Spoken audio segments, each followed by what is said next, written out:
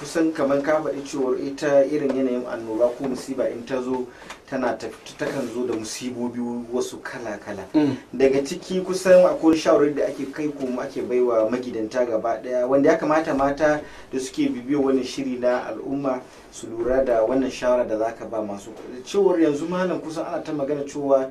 duk wanda yake da dan wani abu ya ririta abinsa dan naji gwamnatin jihar Kaduna ma jiya ina ganin mai girma gwamnatin jihar Kaduna yace sun tsuke aljihun gwamnatin jiha to idan ya zamanto abin har ya shafi gwamnatin tarayya ma wannan musiba ta shafi gwamnatin tarayya ta hanyar abubuwa da dama da sun zo sun fadi yanzu ga dola ta kai 420 ko kusa da haka ko biye da haka kaga abubuwa da su riga sun canza sun yi kaza yanzu magana da ake shine ya magidanta ya kamata a ce musamman mata su baiwa mazajen su wani yadda za abincin za ku ci a kwana biyu kuma da shi kwana uku hidiman da ya kamata a ce an yi ta a kwana biyu ta koma kwana uku idan yanayi ya canza kada wata ta ce ita yadda aka saba yi mata sai an yi mata dole a yanayin da kuma ba zai yi ba. To ai wannan shine dalilin da yasa na ce maka ita wannan idan ta zo annoba tana taba tattalin arziki. Me yasa take taba tattalin arziki? Saboda duk lokacin da aka ce babu mu'ashara a cikin mu'amala ni ba zan je kasuwa ba ina tsoron ko na kasuwan nan yana da matsala dole a gidana zan zauna. To idan kuwa ya zama wannan yanzu kaga Amerika da kanta ta fitar da kuɗi makudan kuɗaɗe akan kowane ɗan ƙasa za a bashi dala 1000 don a ci gaba da gudanar da rayuwa. Yau malam baka zuwa aiki wanda yake zuwa ya je ya nemo yau ya gobe ya ci shi ma bai da inda zai je ya aikin ma. Ka san al'umma za ta shiga cikin cakwakiya ne malam. To saboda haka wannan cakwakiya idan ana son ware ta to dole su mata sai sun bada wannan gudunmawa a cikin gidajen su. Ita hukuma fa. Ita ka bada. Yawan shine misali su yanzu misali yanzu ai ba yanzu bane wannan abin ya faru a America. An dan yi kwanaki da faruwar abin. Amma yanzu ne gwamnati ta fitar da magana tattalin arziki. Kafin gwamnati ta fito da nata waye kamata ya fara yi abin da ake da shi a gida a matse bakin aljihu. Idan za a yi abinci a kula ya zama ba almubazzaranci yadda za a kula da shi domin matsala ce za ta zo waɗanda suka shiga rikicin misali kamar na Boko Haram da sauransu sun gani lokacin da za a zo a yi ta harba a gari malam ba inda zaka je kai kwana uku kana cikin gida an kulle ka inda zaka je ka nemi abinci babu wani lokaci mun ruwa ma sai makwabcinka ya miƙo maka ta sama ya ce maka ni gashi ina da fiya wata guda 10 gashi ku rike 5 ni ma in rike 5 inna lillahi wa inna ilaihi ana neman ruwan ma da za a sha tukunna saboda ai abu idan wannan ibtila'in idan yazo baya zuwa maka a shirye malam baya zuwa maka a shirye to saboda haka hukuma za ta bada gudumawa sannan kuma su ma za su bada gudumawa amma mu fatan mu da addu'ar da muke yi shine inda wannan abin ya kawo yanzu Allah tabaraka wa ta'ala ya tsayar da shi anan sannan kuma su ma Allah ya yaye musu Allah ya ba su lafiya abin nan ya kare wannan shine burin mu kuma shine addu'ar mu sannan kuma wallahi musulmi ya kamata ya zama yana da yaqini guda daya duk wani ibtila'i idan ya zo ka gane ko da wani maba'i duk kokarinka da kariyanka idan Allah ya kaddara ajalinka a ciki yake wallahi sai ka bar duniya idan kuma Allah ya kaddara cewa kai mai wucewa ne ko runguma mai corona virus din kai ba inda zaka je ka amma ganganci ne kuma ka rungume shi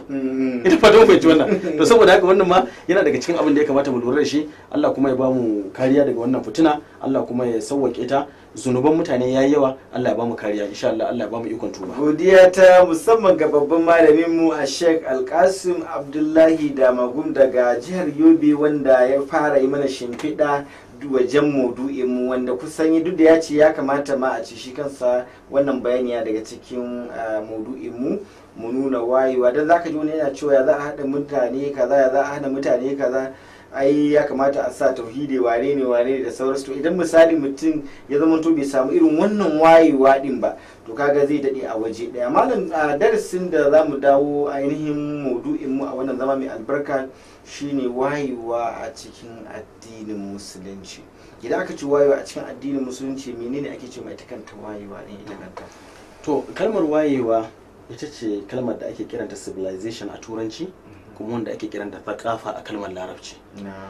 ita rayuwa da ta zo ta Allah tabaraka wa ta'ala ya sanya rayuwa ta zamanto rayuwa ce wanda take da fannoni daban-daban akwai fanni na mu'amala akwai fanni na ibada akwai fanni na cinikayya akwai fanni na kaza to saboda haka dan adam yana buƙatan wani wato ainihin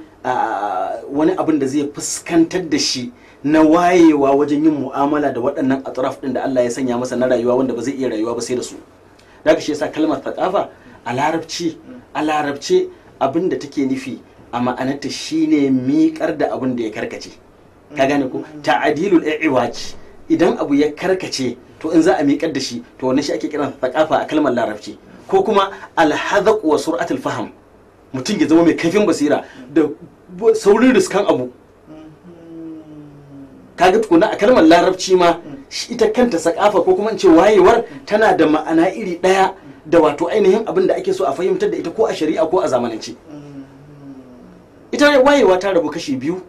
akwai wayewa ta sanin duniya ta bangaren ilimi da bangaren zamantakewa da sanin harkokin diplomasi na ƙasa da ƙasa, da waye a ce wane ya waye. Ka gane ko wani lokaci wayewa yana iya zama fatsara a duniyance tunda ba a kawo addini a cikin abun ba. Zaka samu wani mawaki ne a ce ai wannan mawakin wayayye ne, zaka samu wani mutum yana ana koyi da shi yana batar da jama'a, amma kuma sai ka ji an ce masa wayayye ne shi. Ko kuma ya zama wani role model wanda za a dinga kallon sa ma a duniya, ko ina aje a daga wani a ce, ko kuma ka ga yara suna sa hotonsa a jikin rigarsu ko ta baya ko ta gaba, duk ana ganin wayewa. Amma wannan wayewan da yake yi idan ka ɗauko shi ka ɗaura shi akan mizani na shari'a kuma bata ne, ba wayewa bane. To amma a duniyance shi yasa tafsiri ne nake mana wannan na'amma,